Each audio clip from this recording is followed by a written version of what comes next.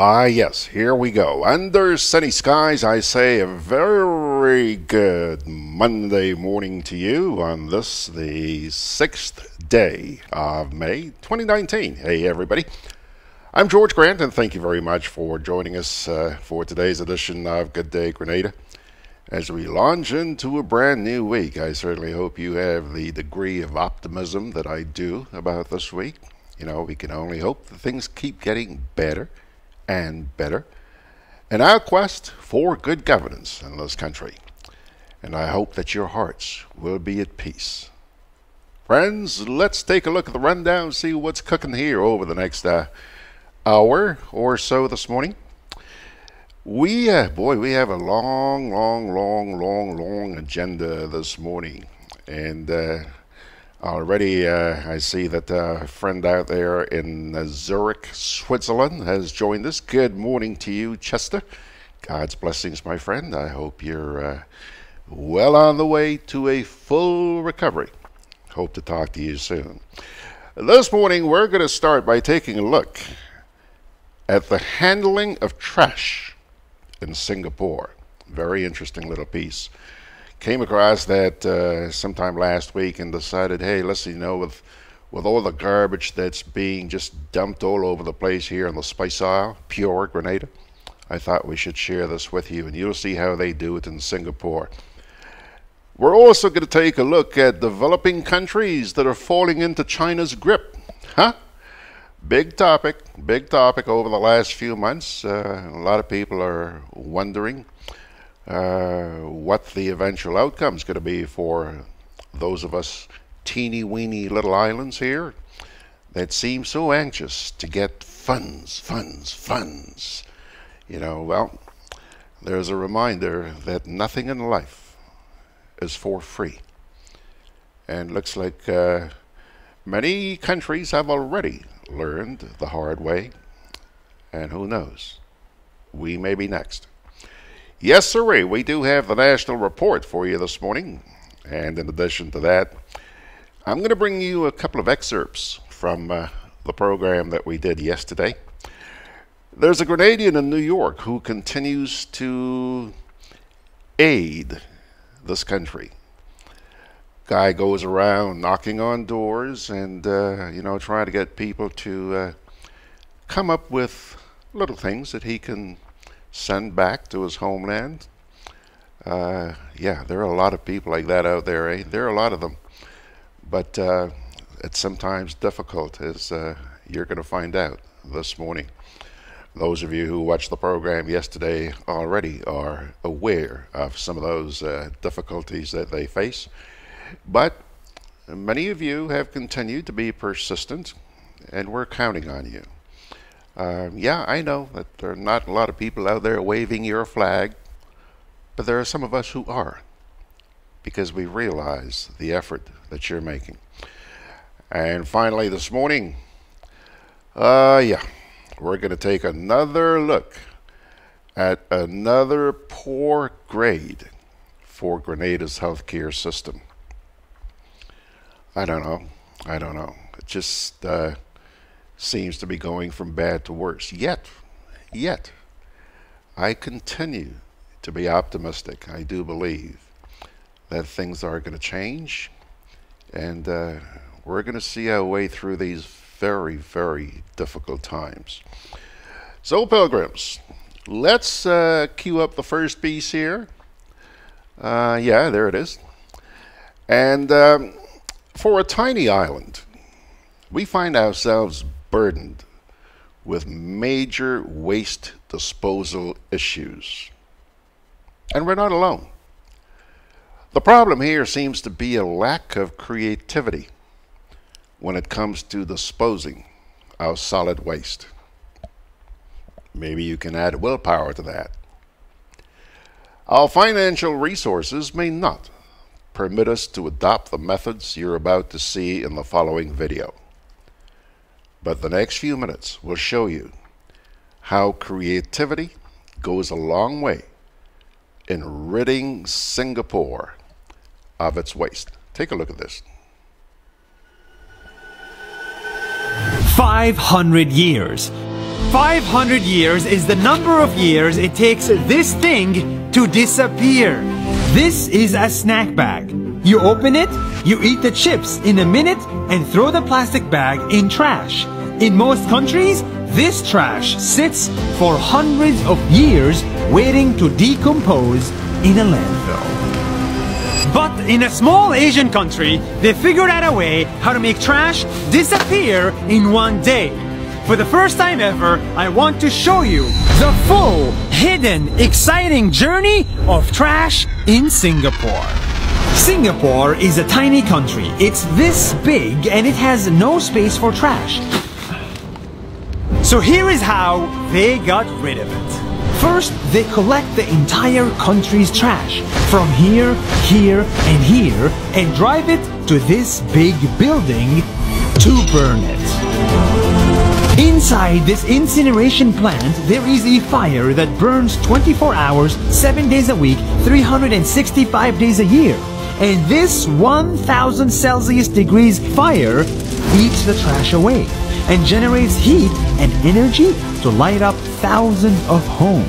From our incineration process, we harness the heat to generate electricity. But here's the crazy part. This fire behind me doesn't even hurt the environment. When you burn trash, it generates toxic smoke like this one. And these guys filter out the smoke in a complicated process to make it so clean, cleaner than the air around you.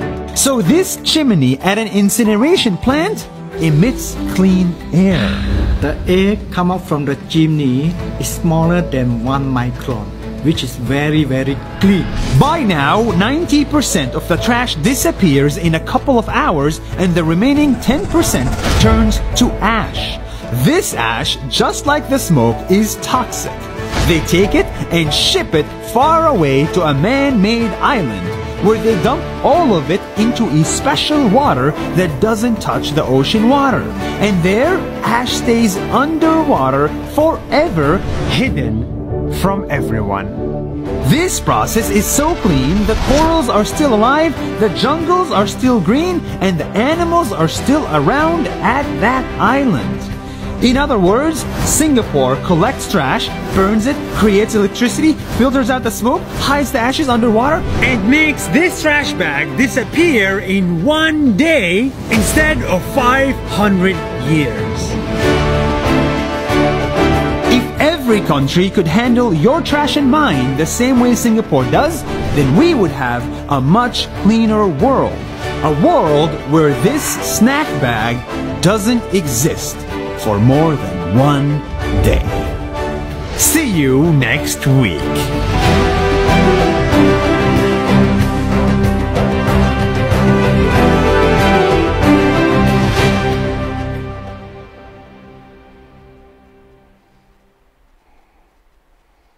You know, this is an incredible youngster. He does a lot of videos of that nature, that type, and I really have great admiration for him. He gets you thinking. As I mentioned at the top of the program, you know, we may not have the resources that the people out there in Singapore have, but there's so many little things that we can do to keep our environment healthy. Actually, I did a piece about Mount Hartman a couple of weeks ago, and one of the things that was said in that piece is that rather than cleaning up the garbage, how about not dumping it in the first place, huh? So keep that in mind. The next piece I'm going to do is also done by that youngster, and you'll see what I mean about his creativity and his goal to educate, which is what we're all about here, trying to educate our people, open up our minds, you know, to new things, new ways of thinking, adopting a new mindset, huh? So his second piece is coming up in just a wee bit. But first I want to say good morning to the folks out there. We've already said good morning to Chester, and I see that Ryan is there as well, and so is John. And Benedict Cador is describing today as Marvelous Monday. Thank you, Benedict. It is going to be a marvelous day. And Ryan, by the way, says he just got back from riding his bicycles.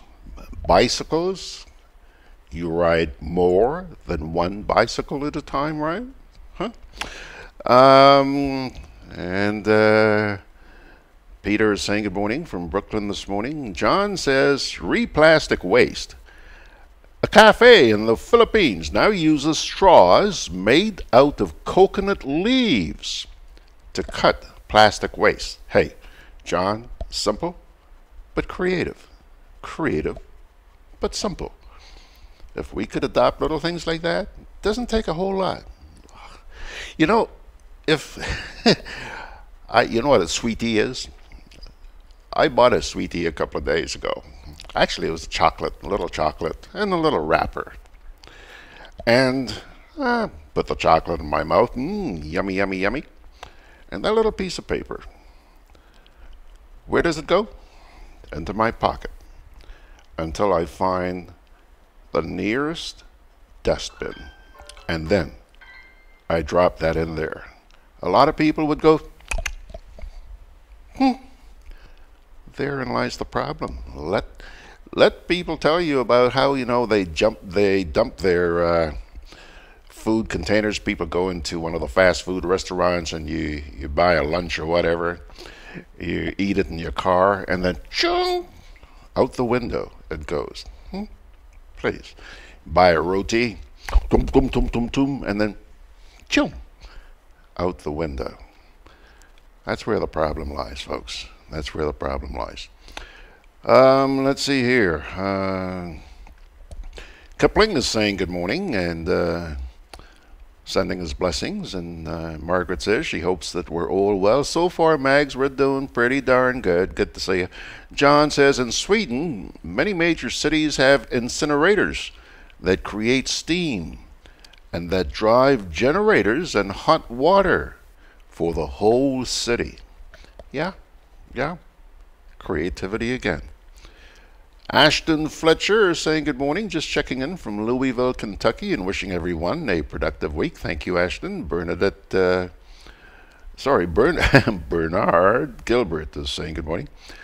And Ryan says, love Singapore eco-friendly recycling of waste. Kipling says, I've been wondering, we need oxygen to service the trees, produce... Oh, Kipling, I'm trying. I have been wondering, we need oxygen to service the trees, produce it from carbon dioxide. Now, if we get rid of all the things that cause carbon dioxide, where will our oxygen be coming from? I need to be enlightened on that. Forgive me if you think I'm dumb. Carla Clement says, good morning, Uncle George, and all the viewing audience. That's where it should be, in your pocket or bag, or the proper receptacle. Yes, Carla, I hope that more people out there would follow that. Just don't throw it. I don't care how big or how small it is. Just don't go dumping stuff all over the place. Linky, hello, Lincoln, is saying good day, and it's all about awareness, he says. Educate the people about the environment and changes will eventually occur. Much love to everyone. That's what we're trying to do, Linky. We are trying. And you know what? We often talk about the people who are not listening. But I'll tell you, there are people who are listening, and they do care about the environment and the need to protect it. Ryan says, eco-friendly should be on every Grenada folks' minds. Yeah, absolutely. Now, let's move on to the next little piece here. The past year has shown the world just how dependent developing countries have become on China for relatively easy loans, failing to recognize the indebtedness which accompanies China's apparent generosity. The following video simplifies in layman's terms just what is happening to these money-hungry countries. Again, a piece from NAS Daily. Check this out. Hi! What you see here is $10,000 on the table. You can take this money as a loan, but I will charge you a little bit of interest rate. Like most people, you take the money and you go buy a nice car. But in 10 years, it's time to pay me back. And because of interest rates, now you owe me $20,000 and not 10. You will say, I don't have money to give you. And if you don't, I take your car and a piece of your house. This is how debt works. And after 3 years of traveling the world, I noticed that this is exactly what China is doing. For example, take the small island nation of Sri Lanka. This developing country needs money and China has a lot of it. So Sri Lanka took billions of dollars in Chinese loans. It was easy money just there to be taken. And with that, they built skyscrapers, highways, airports, and shipping ports. The country grew and prospered. But few years later, this easy money came with interest rates, and Sri Lanka was so much in debt that it couldn't pay back China its money. And the only way out was to give China control of what they had built. In other words, Sri Lanka lost a piece of its home to China because of debt. This is the Chinese money trap. And it's a real thing I saw all over the world. In Papua New Guinea, I saw $2 billion in loans given by the Chinese to build skyscrapers, infrastructures, and ports. But there is no way this remote developing country can pay it back or its interest rate. And the only way out is to give China control of the country. In the Maldives, Pakistan, Malaysia, Laos, Kazakhstan, Mongolia, Egypt, Kenya, and South Africa, the same thing is happening, and many countries are struggling to pay back Chinese loans. If you look closely, all these infrastructure projects like highways, ports, and bridges connect to China through the sea or through the land to form something far bigger, far more powerful than just a bridge. A new Silk Road. The world is already made by China, and I think slowly it will be owned by China. Don't get me wrong, building bridges, ports, highways, and airports is a great thing for the people and the country, but they come at a very high cost. And when these countries can't pay back the loans, these countries will lose their homes. One thing my parents had taught me is that there's no such thing as a free lunch or a free ride. So if we're not careful with our money or other people's money, then we better start learning Chinese. Xia Qiu Xian. Okay, there you have it. Did you see one of the graphics they flashed on the screen there? The world will soon be owned by China. Food for thought. Food for thought. There is no such thing as a free lunch. Remember that. Mom and Dad taught me that as a little boy growing up. All right, pilgrims, let's see here now. Where are we? It's a little gone past 19 minutes after the hour on this Monday morning. And we're going to take our first little break right now. And then we'll come back with the National Report. Are you equipped to take a closer look behind the numbers? The Caribbean Institute of Forensic Accounting can help you build your professional skills to audit and investigate fraud, waste, and abuse. Through the Forensic Certified Public Accountants FCPA program, you gain qualification to conduct forensic audits and investigations globally. Earn international recognition and designation as a Forensic Certified Public Accountant from the Forensic CPA Society of the USA. Certificate courses run May to November 2019 in Grenada at the Grenada National Stadium. To register, contact us at info@cfa-edu.com or 868-224-3478. My name is Jennifer James, and I've been making confectionaries for the past 7 years. Growing up as a little girl, I always wanted to make these little things: forge, sugar cake, tamarind ball, these little things. I read something actually, and it said that tamarind itself is very good because it eliminates fat from the liver. You get the mature tamarind and you crack it, you shell it out. I would add a little baking soda, some spices. I would leave it to rest probably for about 2 hours and then add my sugar and just start kneading. I usually knead it hard enough so that I can roll it. When I finish roll it, I will paste it with the actual white or brown sugar, and you have a nice tamarind ball.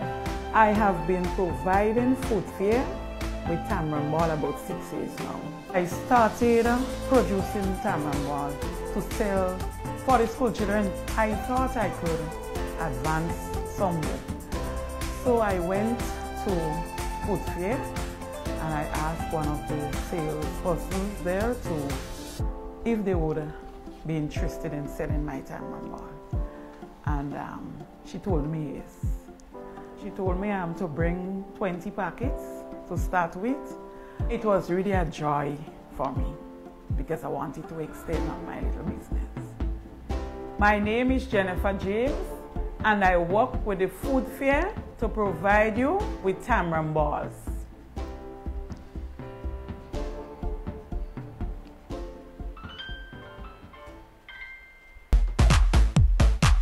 I'm always on the move. Training, traveling, competing. So it's good to know I have Quad Bank in the palm of my hand. Introducing e-banking, one of many customer convenience services from Grenada Cooperative Bank, and there's more to come.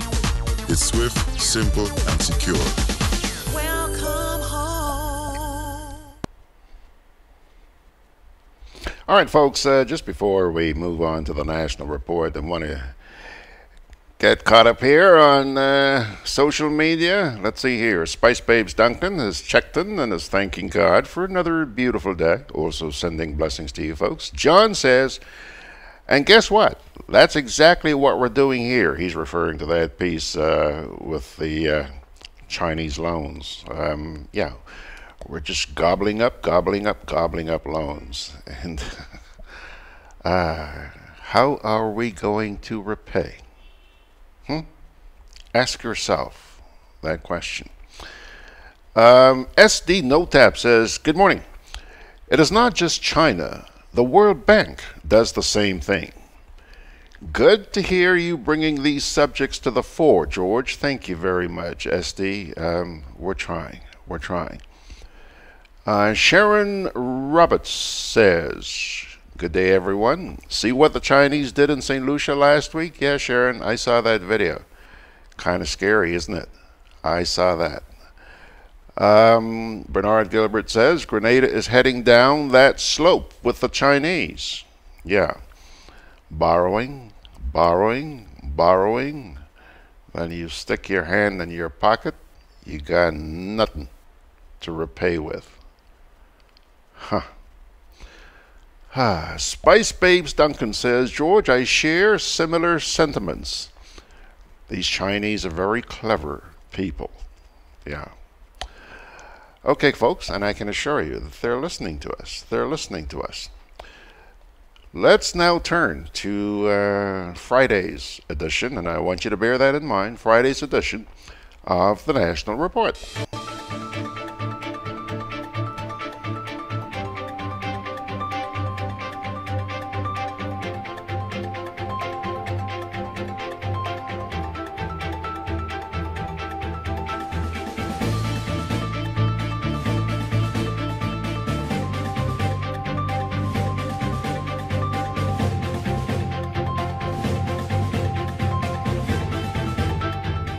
Regional airline Leah devises formula as strategy to bolster non-lucrative flights. We'll have details to this story and more in the National Report.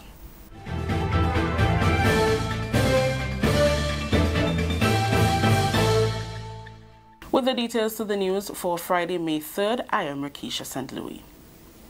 Regional airline Liat has devised a formula called the Minimum Revenue Guarantee, or the MRG, which seeks to ensure that every Liat flight that takes off must expect break-even revenue. It is a strategy to address the challenges faced on non-lucrative flights. Tourism Minister Dr. Clarence Modest-Cohen explained the rationale behind the formula during a meeting of the House of Representatives on Friday, on the heels of a meeting she attended in Antigua Tuesday to discuss the future of the regional airline. The formula recommends that the flights that do not yield a certain amount, and what they have done is calculate the routes and what is the break-even number of seats that must be occupied. And sometimes you go on a Liat and the plane is full or pretty full. Sometimes you go and you can count the number of heads on the Liat flight. And so we have to ask ourselves, you know, how can Liat survive with the ups and the downs? You go on a JetBlue from New York to Grenada and it is full. And there's a demand now for more flights from New York to Grenada. There is even a demand for Canada, even though Air Canada is doing daily flights.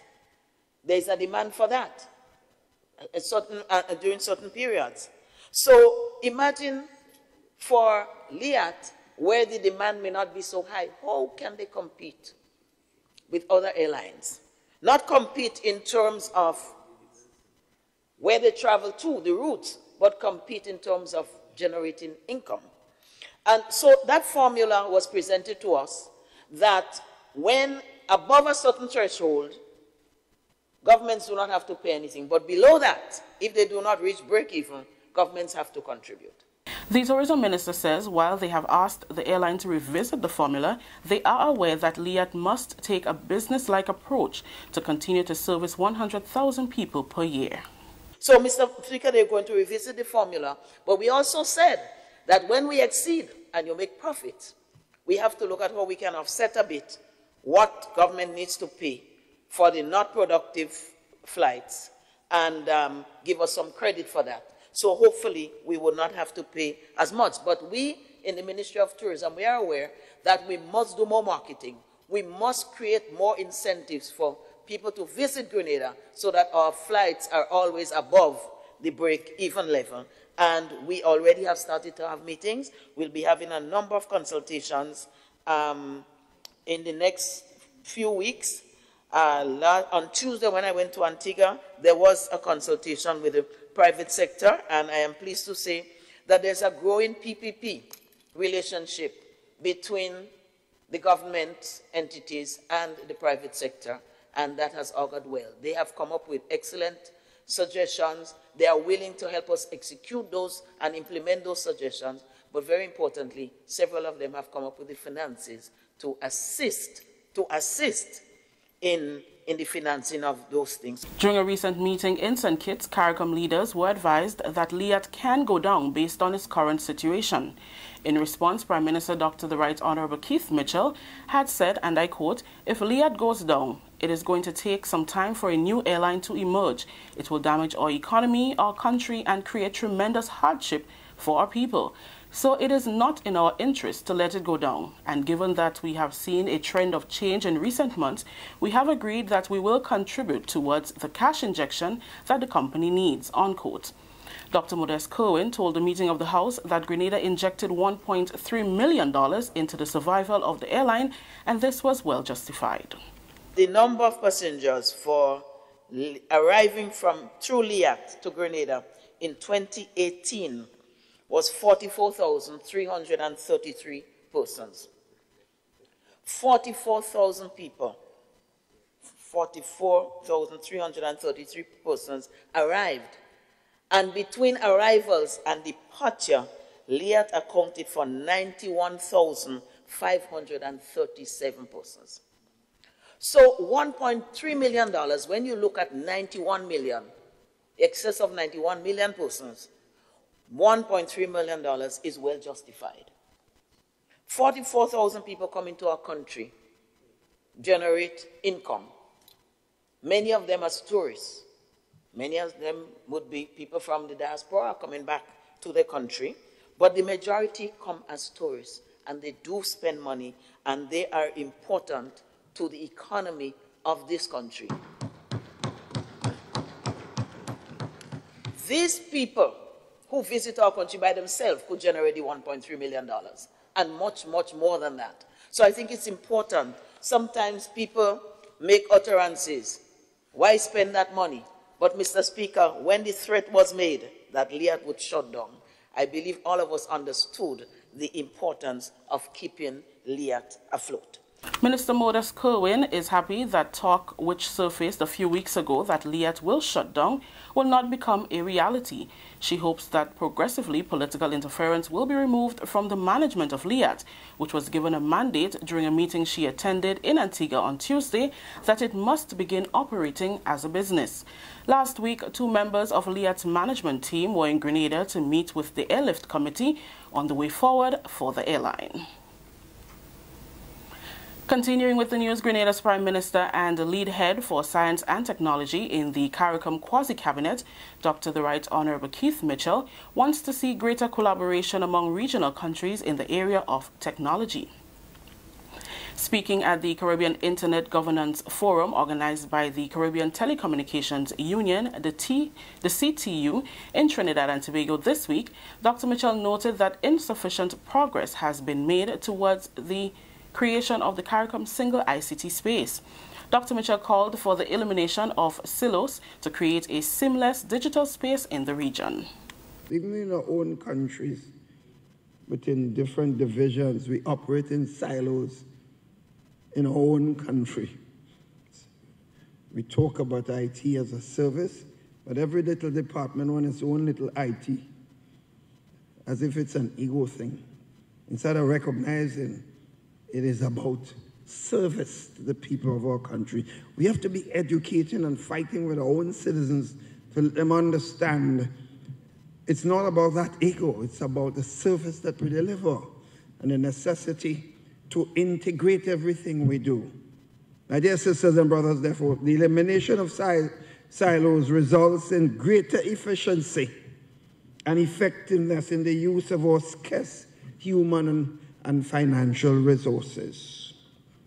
In this technological age, there is absolutely no justification for replicating and duplicating efforts in each of our Caribbean islands and expending already scarce resources. The Prime Minister added that we must be prepared to work together to pool our limited human and financial resources to achieve our development objectives.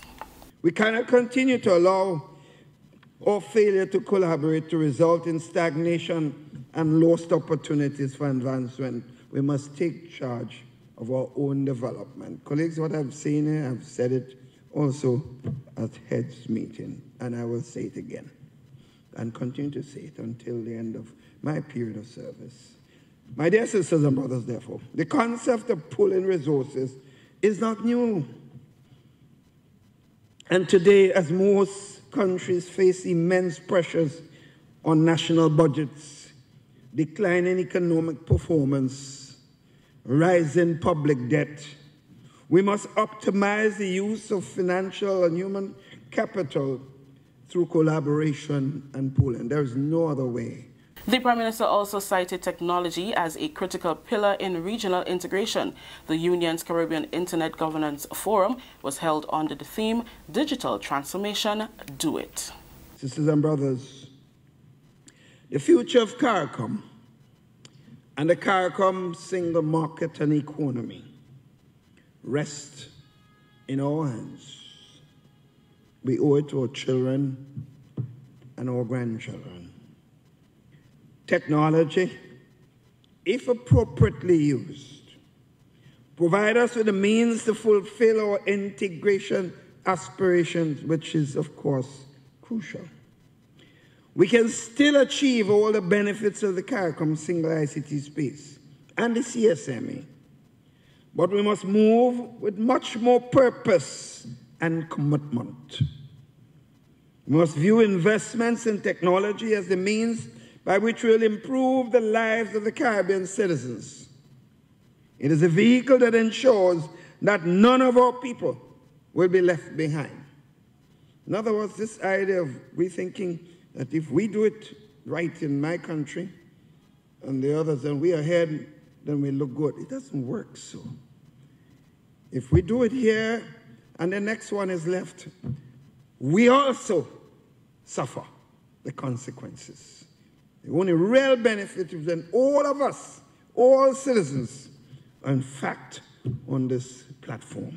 This is the National Report. More news after the break.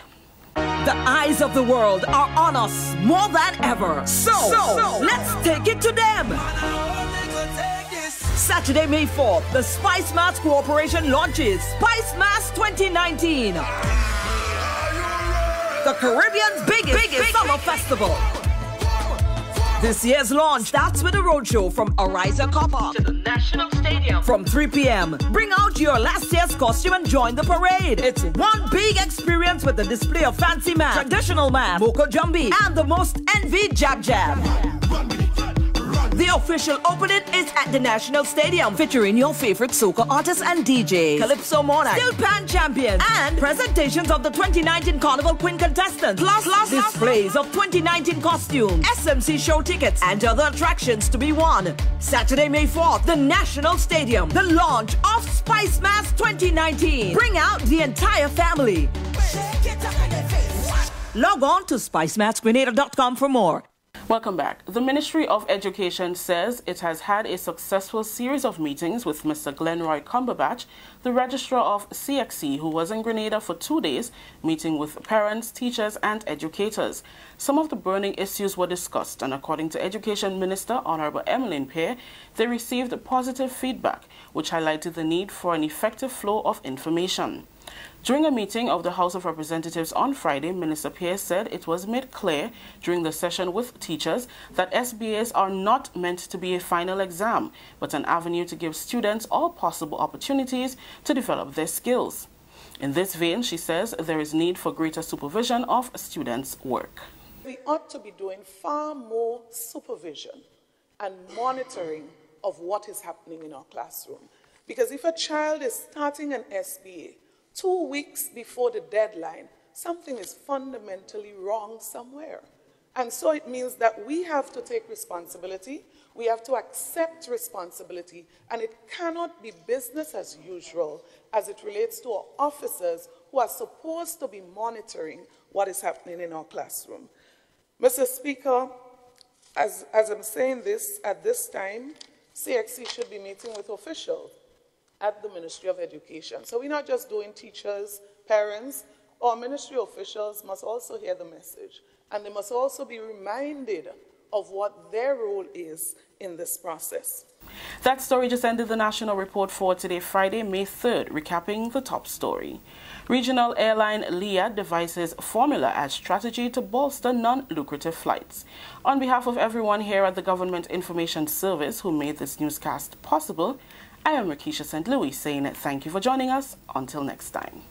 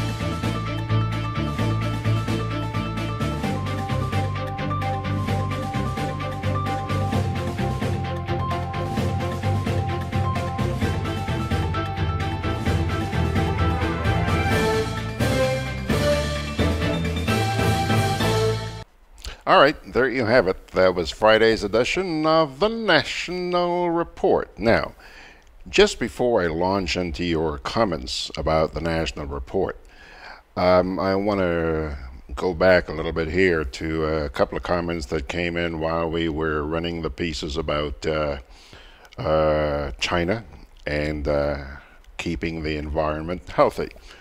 Irvin Samuel said here, good morning, George. I must commend you on your great effort to diffuse, properly inform, and educate not only the citizens of our beautiful island, but those worldwide who are viewing your program.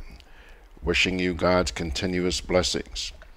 Irvin, thank you very much. I need those blessings. Believe me, it ain't easy. Sawandi Fabio Sam says, good morning, George. That is why I always share your problem. These are the conversations we need to have. You know, Sawandi, I enjoy a good laugh from time to time, but these are the issues that really irk me. And I keep bringing them up because I'm hoping that people become more sensitive to what's happening and have a change in mindset. Now, let's get to the national report. Peter Bishop says, so take out all of those high government taxes. It's that simple, Minister. Oh yeah, Peter, if only their ears were open. And you're not the only person, as you're about to see and hear, you're not the only person who feels that way. As I move on here, John Carrico says, no more news of Richard Branson's interest yet. Hopefully this week we'll hear some more. I'm keeping my pinkies crossed. Told you. Eternal optimist. Margaret Francis says, everyone recognizes the importance of LIAT for regional travel, but at the same time, we can't continue with business as usual. There has to be a complete overhaul. The taxes have to be lessened. Competent management with knowledge of the industry is needed. And for God's sake, get rid of the politicians. Margaret, I found it so interesting while watching that newscast a little while ago that there was a call for the removal by the minister, the removal of political interference. You heard that? Margaret, how about removing the taxes which form a huge chunk of the price that you pay for every ticket to travel on that carrier? Have you noticed how precious little is ever said about removing the taxes? We hear all sorts of diversionary measures, but very little, if anything, about removing the taxes. These folks really seem to believe that we aren't watching. They really seem to believe that. Look at it. Managements are elected, selected, appointed to manage companies and come up with solutions to developmental challenges which the company is likely to face. So too, our governments were elected and are paid to come up with solutions to the developmental challenges we're facing with things such as LIAT. In the case of governments, in the case of corporations, companies, what do you do if your management's not performing? How come? How come that hasn't been done in the case of governments? How come? Let me get back here. Irvin says, the problem isn't primarily LIAT's routing formula, but the regional government taxation policies on travel tickets, landing fees, etc. How will LIAT woo more commuters when ticket tax and landing tax are making travel tickets cost high and unattractive to commuters? Good question, sir. Good question. We cannot overmilk the cow and kill it. Huh? Yeah. Kipling Francis says, people have lost all trust and confidence in these so-called honorables. Even when they speak the truth, it's hard to believe them. How did we come to that? Kipling? I don't know, Kippy. I don't know. Peter Bishop then moves on to say here, lead Prime Minister on ITC in CARICOM, but yet internet services in Carriacou are at its worst. Cannot even get a good hookup on Gudday Grenada from Carriacou on Monday. Go figure. Just a set of old talk. Peter, there's a word to describe that. Rhetoric. Rhetoric. Fitzroy Adams is saying good morning. Donna Joseph says, good day, George. I saw in one of the local newspapers that Mr. Chester Simons, son of the soy living in Switzerland, has sent a letter addressed to Minister Kerwin that he would no longer stretch out his organization's helping hand in the form of healthcare donations of much needed supplies, even vehicles, because of his bad or maltreatment at the hands of the very said government and people that he has helped on countless occasions. And now he's being welcomed by some of the African nations who welcome his contribution. What a shame and disgrace on our government. Yeah, you know something, Donna? I don't know if anybody else did, but I certainly did publish that letter from Chester Simon. And over the years, I've worked very closely with Chester. I know where his heart lies. I know how much he's done. I also know how much more he'd like to do. But the man has been totally frustrated. Totally. And you know what? In just a little while, we're going to be running a piece here with John Crow Alexander, who was on the program yesterday. You'll hear more about that. Fitzroy Adams says, I've been hearing this Prime Minister saying, my dear brothers and sisters, well, if that is the way he treated the teachers, I guess they're not his brothers and sisters. Donna says, yes, I hear the minister loud and clear that ministers living on Lala Island, where everyone is living in Wonderland. Benedict Cador says, could we remove the taxes as our payment to Liat? And finally, Margaret says, I agree about the taxes. I don't think you can get rid of them altogether. Nobody's asking them to, Mags. Nobody. But they can be dramatically reduced. Absolutely, girl. You should be in government. Please, folks, take a break here. We'll come back. We still have two more pieces. Running out of time. Still have two more pieces for you. Are you equipped to take a closer look behind the numbers? The Caribbean Institute of Forensic Accounting can help you build your professional skills to audit and investigate fraud, waste, and abuse. Through the Forensic Certified Public Accountants FCPA program, you gain qualification to conduct forensic audits and investigations globally, earn international recognition and designation as a Forensic Certified Public Accountant from the Forensic CPA Society of the USA. Certificate courses run May to November 2019 in Grenada at the Grenada National Stadium. To register, contact us at info@cfa-edu.com or 868-224-3478. Boy, yo, they gonna fly with kite now. The wind picking up. I'm coming. Karim, what you doing? Fly my kite. Yeah, but not here. You can't fly kite near power lines, boy. Why not? The wind good. Because mommy say kite threads conduct electricity. Yeah, kite. He's right. If your kite gets stuck in power lines, it can cause power outages, or even worse, it can get shocked. Come, let's go and fly them in the pasture. Yeah, that makes sense.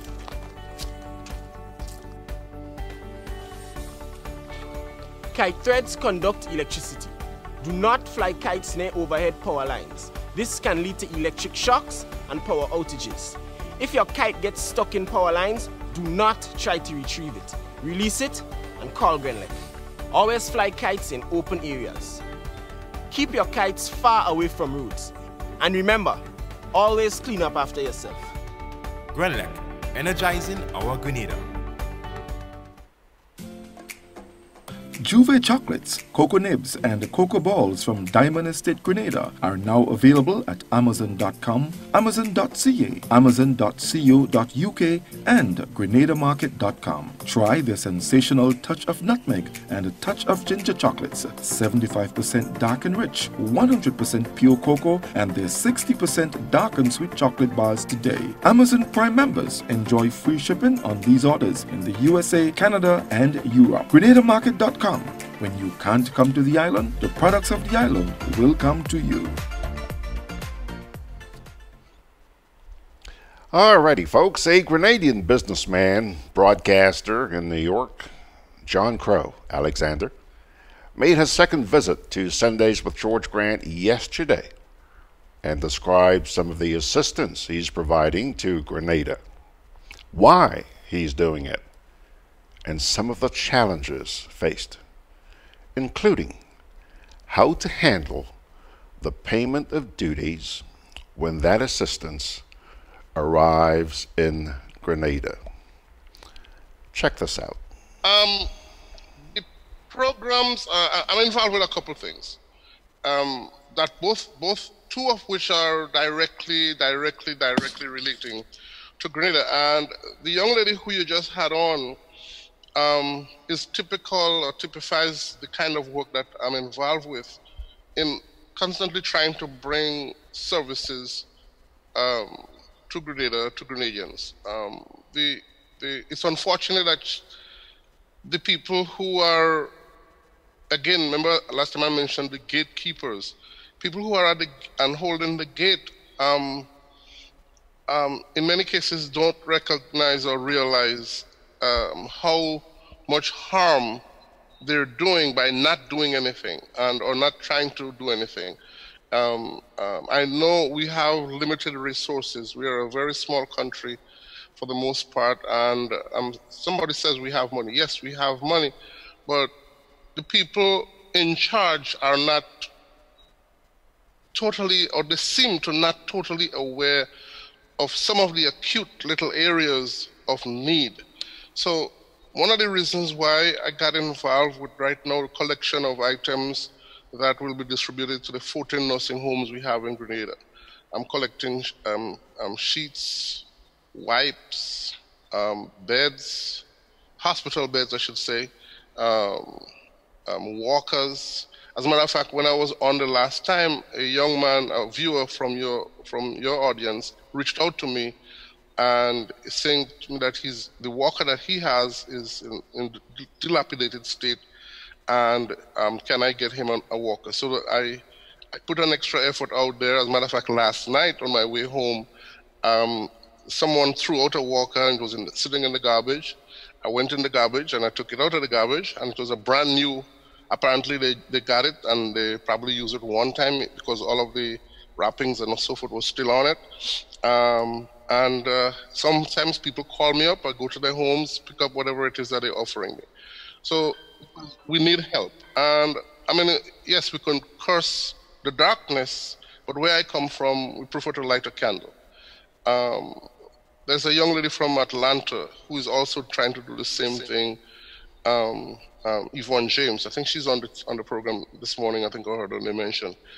She too is trying to do some work in the area of the hearing impaired, and there are a lot of our children who have speech impediments and have hearing problems, and so she's trying to bring some awareness to that area and some services to that area.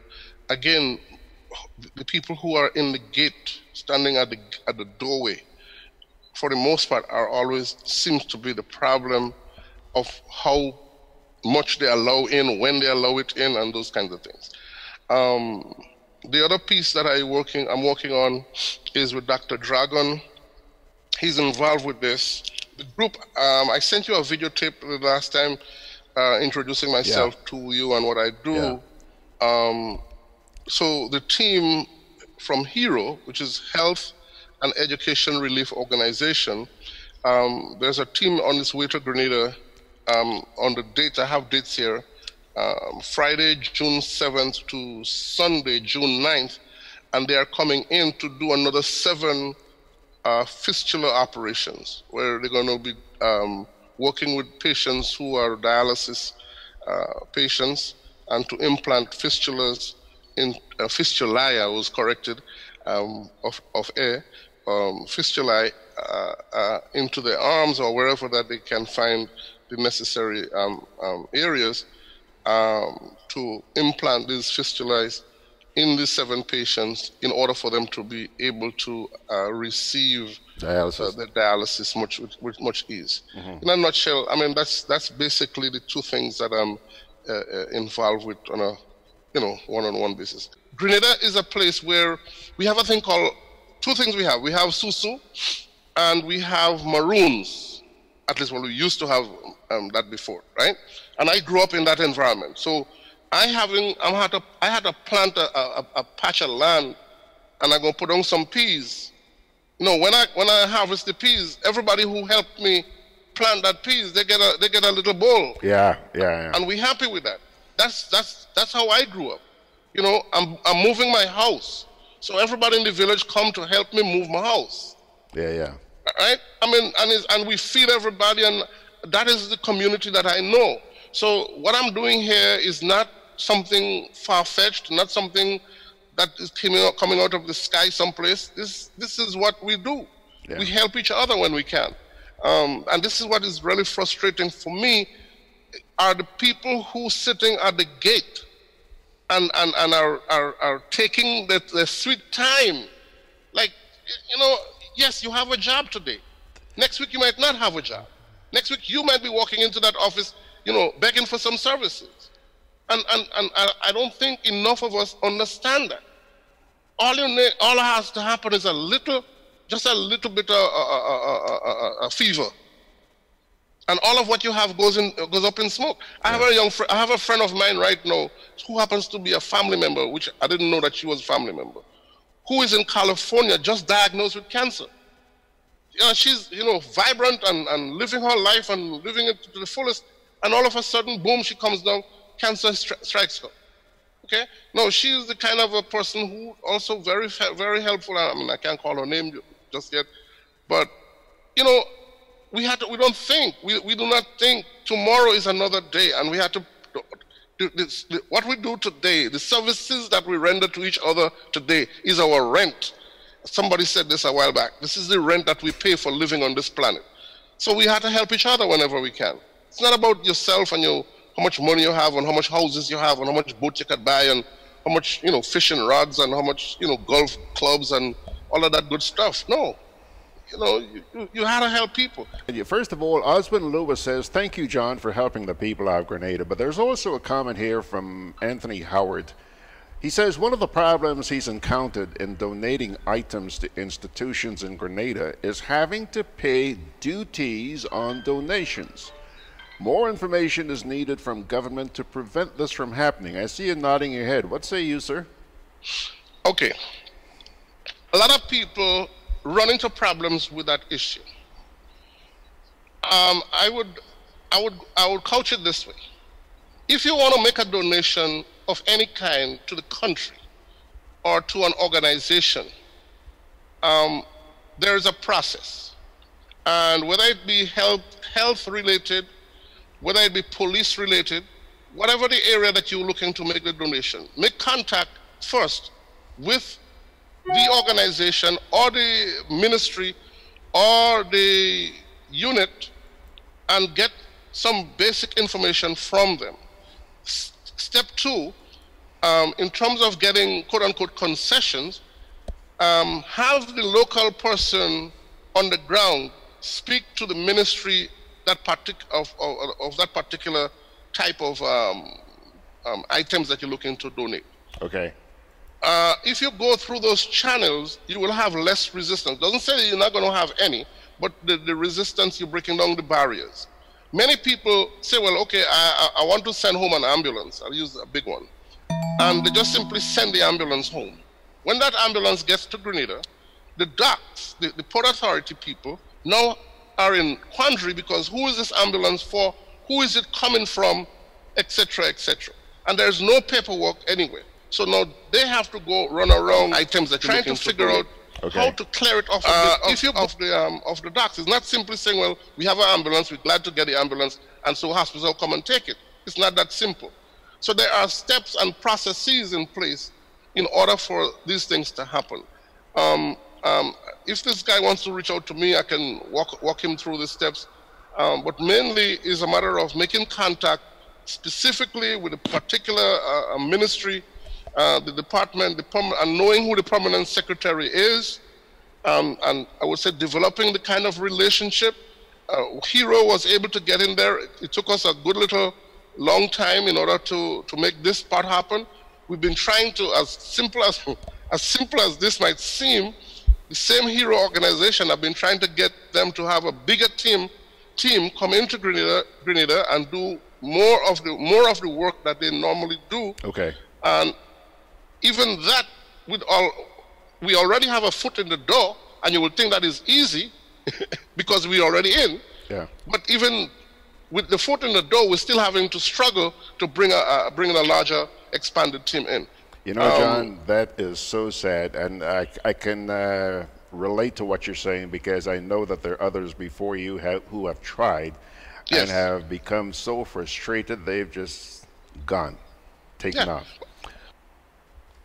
Thank you very much, John Crow. There's not much more to be said. I think he said it all. Pilgrims, we're running out of time, but just before we say goodbye, I still have one more piece to run by you, and we're going to do that right after we take this quick little break here. Juve chocolates, cocoa nibs, and cocoa balls from Diamond Estate Grenada are now available at Amazon.com, Amazon.ca, Amazon.co.uk, and GrenadaMarket.com. Try the sensational touch of nutmeg and a touch of ginger chocolates, 75% dark and rich, 100% pure cocoa, and their 60% dark and sweet chocolate bars today. Amazon Prime members enjoy free shipping on these orders in the USA, Canada, and Europe. GrenadaMarket.com. When you can't come to the island, the products of the island will come to you.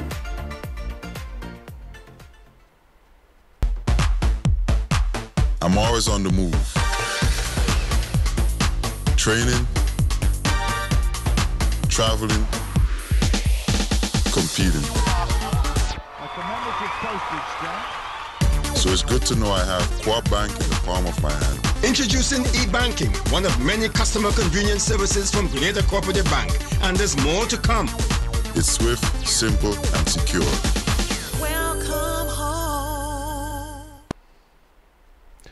A young mother of 2 children with disabilities has taken to social media to raise an awareness of the lack of services for such persons.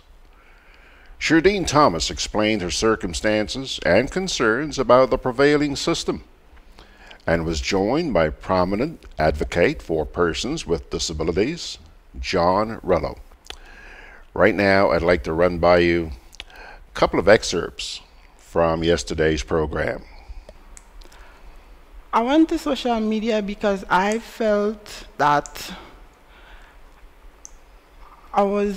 the system has been failing my children to the point of which I become frustrated, so I took to social media to raise the attention of persons as to my situation and I'm sure other situation here in Grenada.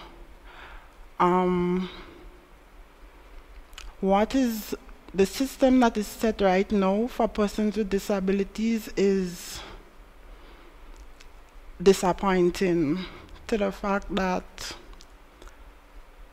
my son is 10 and has never been to school, not from effort, not from me not making the effort. It's because to me, the Ministry of Education has not seen it important for him to be in school. I see that as disappointing on their part, because education is a right for all, and they fail in my son in that regard. Okay, you mentioned the two youngsters with disabilities. Could you tell us what those disabilities are?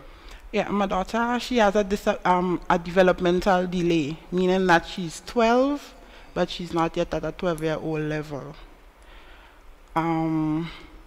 She also has a speech impairment, where she can, her speech is not to the best.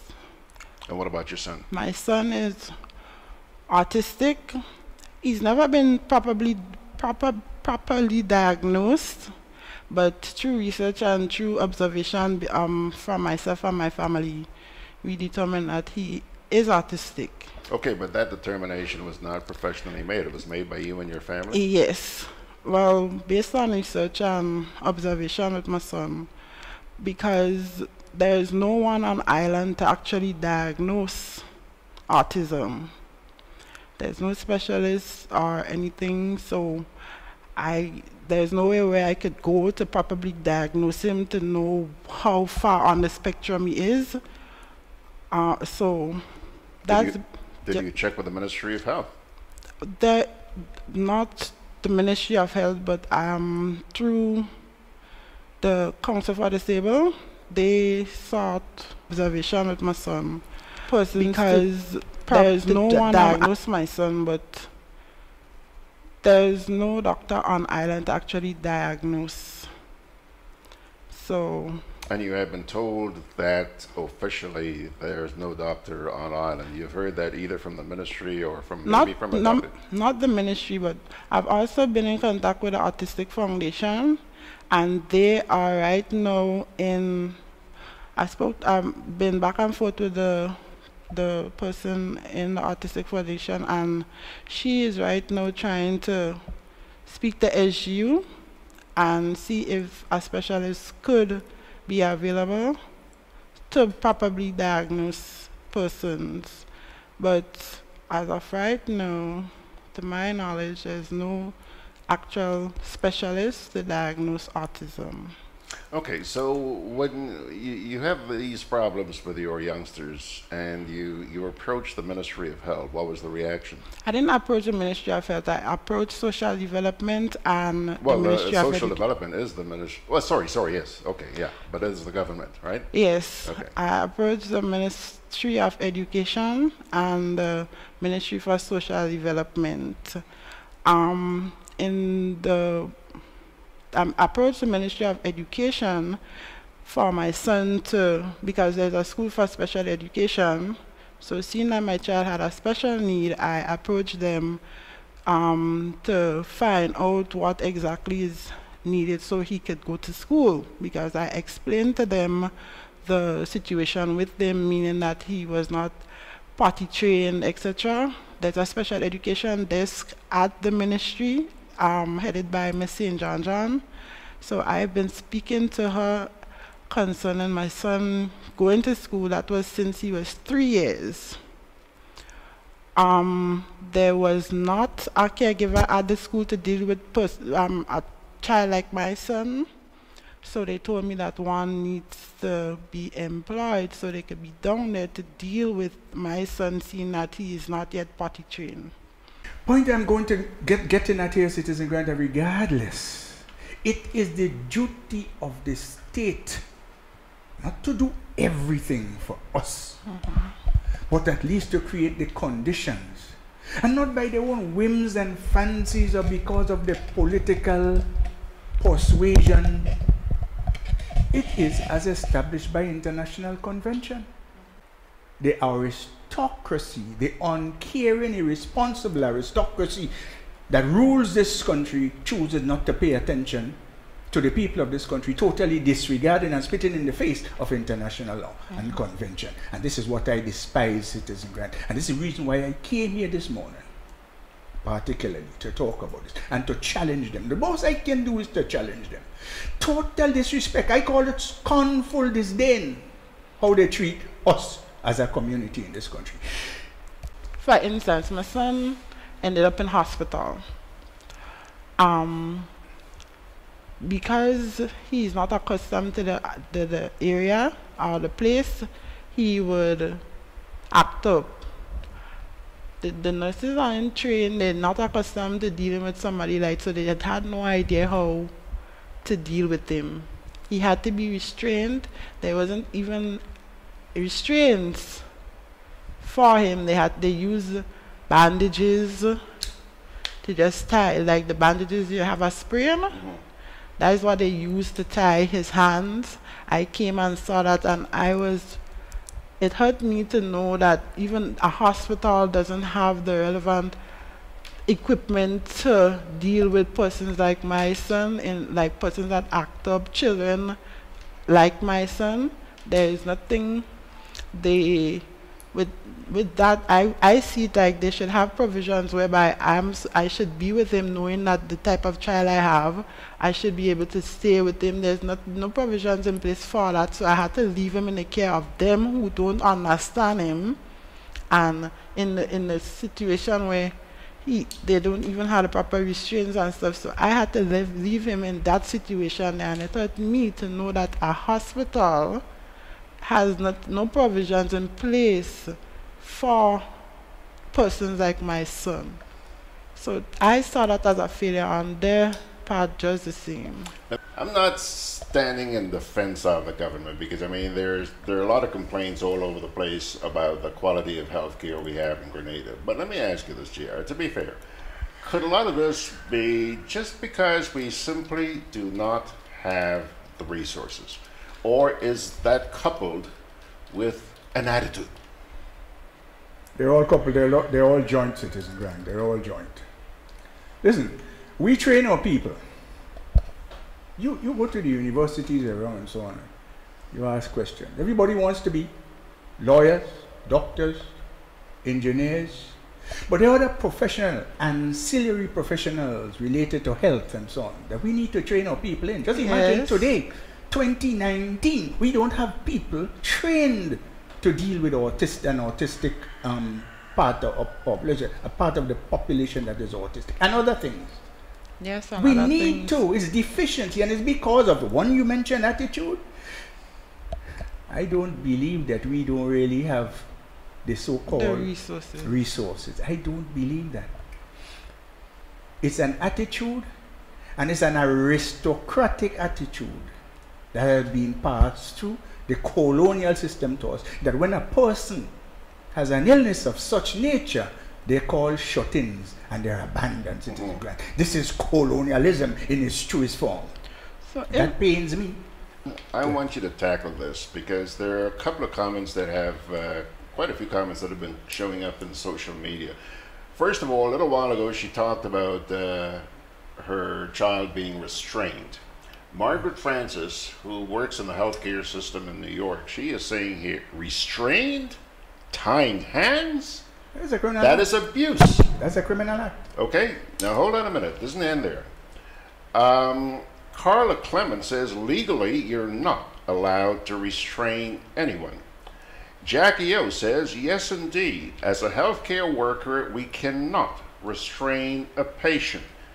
That is abuse and a safety concern. Well, hold on. Let me hear what John has to say. Yeah, well, indeed, George, listen. This thing goes back to the fact that the state, I retract that word, the aristocracy that rules Grenada is totally non-compliant with the United Nations Convention. As a matter of fact, disrespectful to the people of Grenada. Totally disrespectful. I call to choose to call it scornful disdain, the way they treat people like that. Now, from the time this convention has been set up for immediate, I repeat, immediate implementation, 2008, George, 11 years now, had we started to do something to bring about the discussion on it? The sister raised the issue of awareness.